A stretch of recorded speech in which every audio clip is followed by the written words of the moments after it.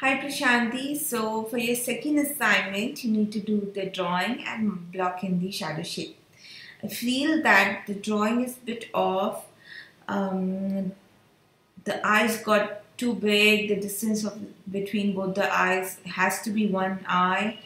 So the proportion doesn't look good and it feels that as if the model has been squeezed down. Your marking of the shadow shape, getting the shadow shape, exact shadow shape is good. It's coming along, but as long as the drawing is not good, it won't look good. What you could do is don't erase the pencil marks of your drawing. Just keep it the way it is. We never do. I never do for my portraits. I keep the lines as it is. I draw very light, and then when I work upon with shadows and different values, it kind of merges with the remaining, rendering part.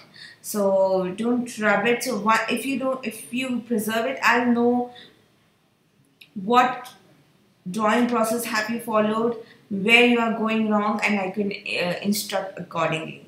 So I think the drawing is off.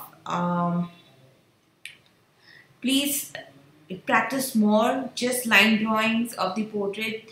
You For the first 5 to 6 portrait, it might take you time, like 2 hours, 1 hour. But once you understand the technique, it's very simple. It's very close to what we do in still life. So this is also still life. Don't think it as a human being. Think it as a still life with different components. Eye is one component, nose is another.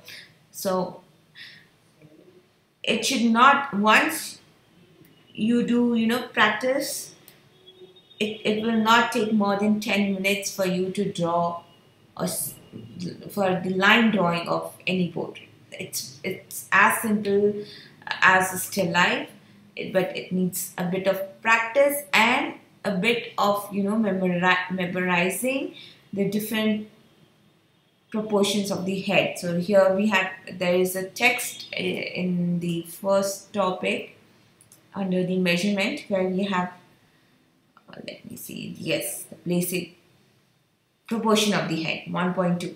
So once you memorize this and follow these steps, the portrait drawing can never go wrong. Okay.